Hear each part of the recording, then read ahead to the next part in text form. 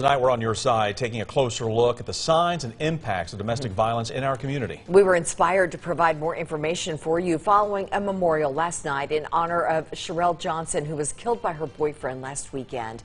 He has since been charged with second-degree murder after admitting to the shooting.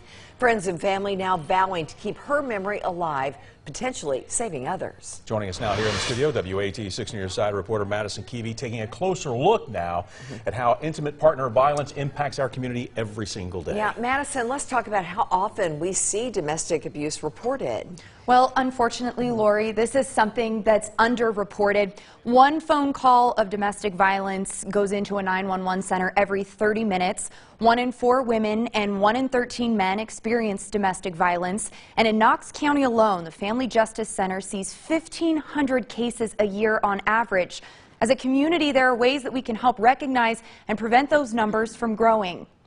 You pass through your neighborhood, and have you ever seen a couple of police cars at a house? The answer to that question could potentially identify victims of abuse. If you're not facing it yourself, you don't necessarily wake up and think about this every day.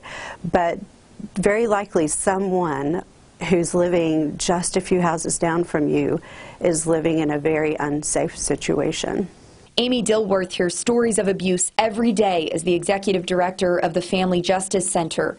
She says most victims don't even realize the gravity of the situation, and if they do, don't have the resources to leave safely. To help can start by just understanding. This whole emotional and mental and verbal degradation that starts to happen, where eventually the victim just feels like hopeless. Dilworth says it's a community's responsibility to insist that men, women, and children are safe in their homes. It's not about why the victim didn't leave. It's about why did the abuser abuse. When a victim leaves an abuser, Dilworth says it's the most dangerous time. That means safety resources available within the community are critical. How do we help them understand the dynamics of violence, of abuse? You don't see it going on because they don't want you to see it going on.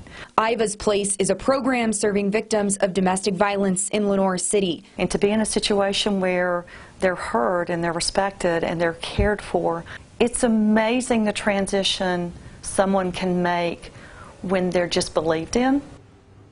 So things like isolation, intimidation, fear, coercion, those are some of the ways that abusers assert their control. So the best way to help someone in that situation is simply by telling law enforcement, and it starts by even just calling 911. That's one resource that can really get that person on the right track of freedom and safety. Just picking up that phone. Yeah. All right, Madison, thank you so much. Such valuable information there. And locally, as you see on your screen, there are resources if you or someone you know is a victim of domestic violence.